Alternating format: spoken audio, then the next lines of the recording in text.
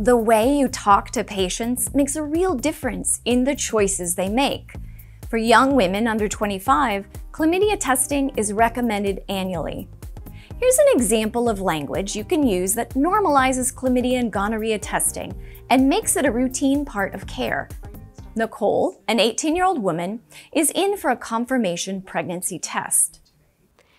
I don't see a recent chlamydia test on your chart. Have you been tested in the last year? No, but is that necessary? We actually ask all of our patients your age if they've been tested for chlamydia recently. That test should be done every year. I'd like to do that today. Do you have questions or concerns? Yeah, why chlamydia, and why do you test everyone my age?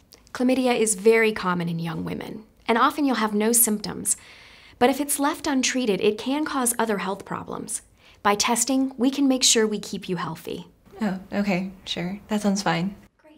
This is why it's important to follow the screening guidelines. When chlamydia goes undetected and untreated, it can lead to other complications, including pelvic inflammatory disease, chronic pelvic pain, ectopic pregnancy, and infertility.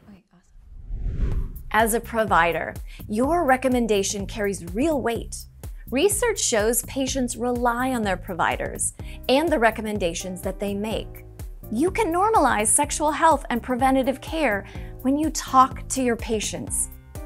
Look for more resources you can use at the website of the National Chlamydia Coalition at chlamydiacoalition.org.